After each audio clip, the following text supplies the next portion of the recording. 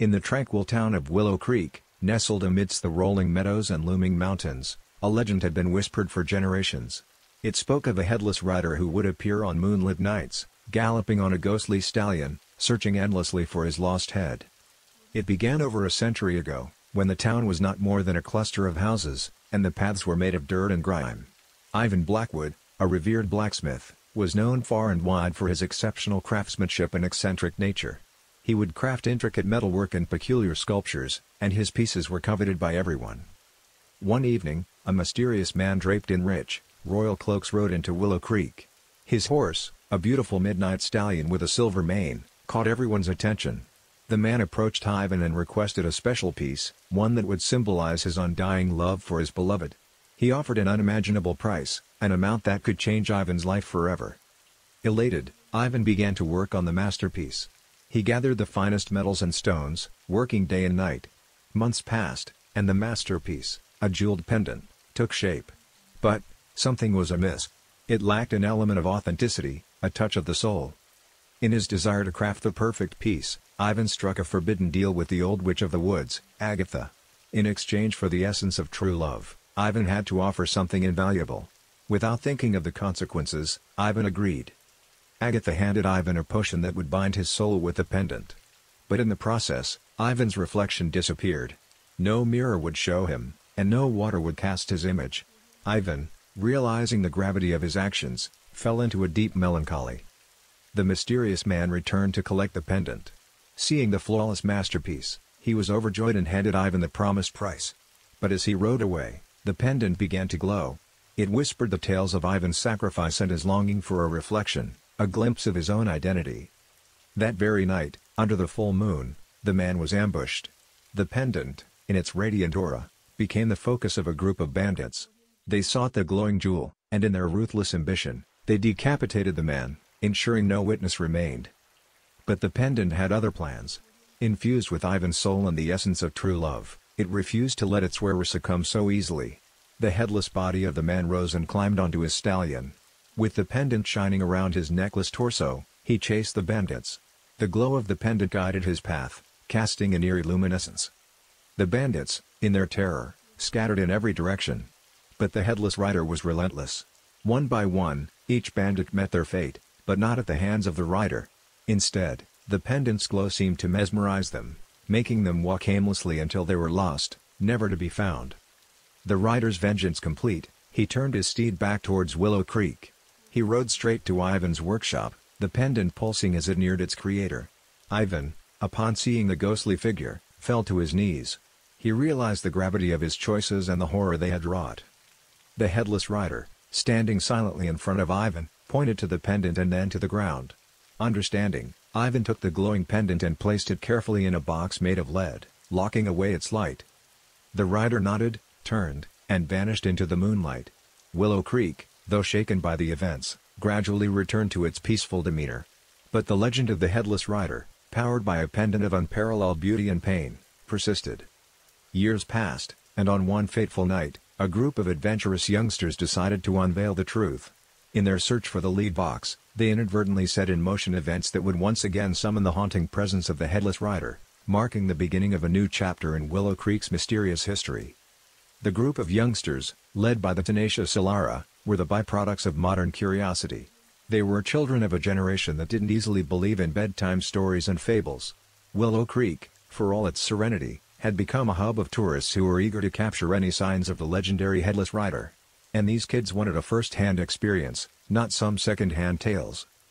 The lead box was rumored to be hidden in the very workshop where Ivan once toiled. The place had since been abandoned and was considered a local taboo. As the full moon painted the sky, the group sneaked into the dilapidated structure, armed with flashlights and an insatiable desire for the truth. The atmosphere inside the workshop was heavy with the scent of old metal and forgotten memories. After hours of searching, Jasper, the youngest of the lot, stumbled upon a concealed trapdoor beneath a rusty workbench. Beneath it, nestled amidst cobwebs, was the lead box. Its presence seemed almost otherworldly, as though it pulsated with a life of its own. Ignoring the pleas of caution from his companions, Jasper, driven by an overpowering urge, opened the box. The pendant, still radiant as ever, mesmerized the group. The glow was inviting, almost beckoning them to wear it. And then it happened. A gust of wind, out of nowhere, blew the pendant out of the box, and it hovered in the air before placing itself around Jasper's neck. The room turned ice cold, and a heavy fog formed around them. Before they knew it, the headless rider appeared, his silhouette illuminated by the pendant's glow. But there was a twist. Instead of aggression, the rider radiated an aura of sorrow. His movements, though deliberate, were less about revenge and more about a desperate search. The group quickly realized he wasn't there for them. He was there for the pendant, which was binding Jasper in a trance-like state. Elara, ever the brave heart, approached the rider, offering the pendant. As she got closer, she could hear faint whispers. They were memories, fragments of love, loss, and sacrifice. She realized that the pendant was more than just a cursed jewel, it was the essence of two intertwined souls, Ivan and the mysterious lover. Taking a deep breath, Elara communicated her intent. She wanted to help, to free both souls from their endless torment. With her friends by her side, they formed a circle around the rider and Jasper, joining hands. The pendant glowed even brighter, casting the room in its golden hue. It began to levitate, pulling the essence from the rider and, surprisingly, from Jasper too. The room echoed with voices from the past, recounting the tale of love, betrayal, and redemption. And then, as swiftly as it had started, it was over. The pendant fell to the ground, its glow diminished, reduced to a mere trinket. The headless rider, now complete with his head, looked at the group with gratitude. It was the mysterious man from the past, his face showing relief from centuries of agony. He bowed slightly, mounted his ethereal stallion, and rode into the moonlight, fading away. Jasper, freed from the pendant's grip, collapsed but was soon revived by his friends. The group, their perception of reality forever altered, decided to rebury the pendant, ensuring that its tales remained undisturbed for eternity. Willow Creek, once a hub of tourists seeking ghostly adventures, started transforming.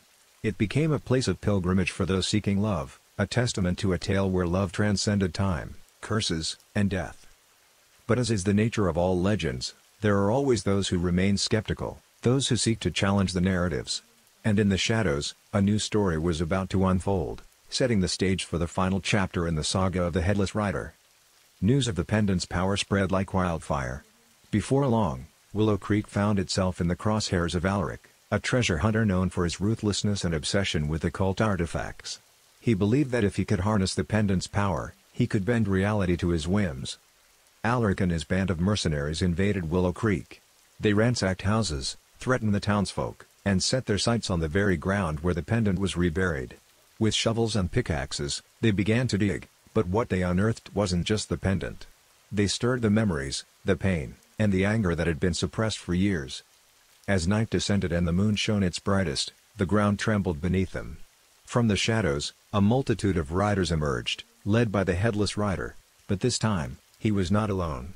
Flanked by spectral riders from centuries past, this army of souls was out for a singular mission, to protect the sanctity of the pendant in Willow Creek.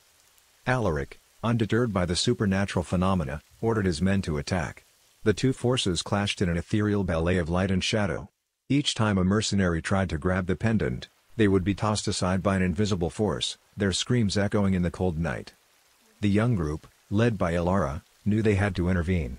They formed a protective circle around the pendant, chanting an old hymn passed down through the generations of Willow Creek. The hymn was said to have the power to seal away any malevolence. The spectral army began to gain the upper hand.